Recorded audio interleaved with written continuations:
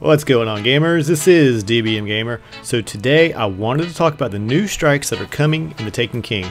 But before I can get into that, I want to give out a few shoutouts. Now, my shoutouts is one way that I try to show appreciation back to the community of gamers that have gotten me this far. So now I wanted to give a shout out to Alpha Vapor, Matt Coe, Nick Marinick, Lee Longden, Paperman14, and Gallahorn and Leo for also following me on Twitter. Now, the first one I want to talk about is Right on Earth, the Fallen Saber. Now, the cool part of this is that you can actually go to the end, or at least what I think is the end of this strike. If you have done the Silent Fang bounty, it will take you to this area.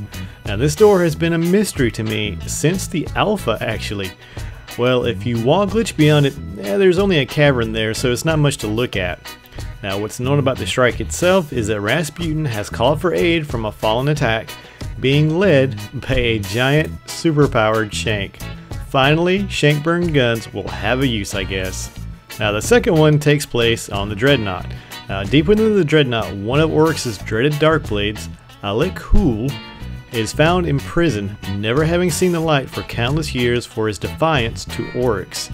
Now, Bungie has already shown us what Darkblade looks like, and being the name is the Sunless Cell, the final encounter might actually take place with minimal lighting.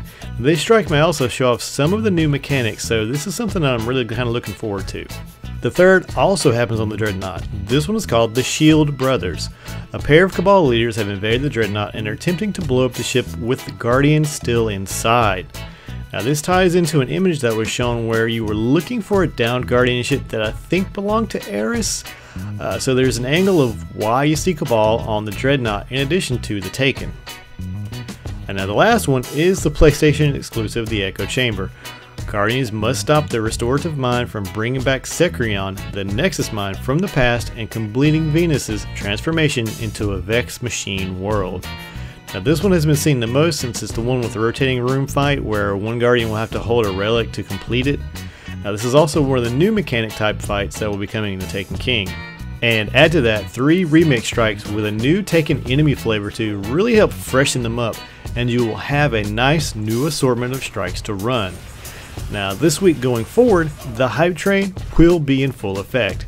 Now, I've shown you guys some of the goodies that are coming, but Bungie is about to blow the lid off. This coming week, August 19th at 11 AM Pacific time, Bungie will have a Twitch reveal stream. Now, this may talk about how your gear will work going forward, and the reveals are like dumping coal into the hype train. Yeah, choo choo. Yeah, I'm really looking forward to this coming Wednesday. But guys, if you like this type of content, just hit that like button, or leave a comment, or if you just want to see some more, hit that subscribe button. But as always guys, have a good one.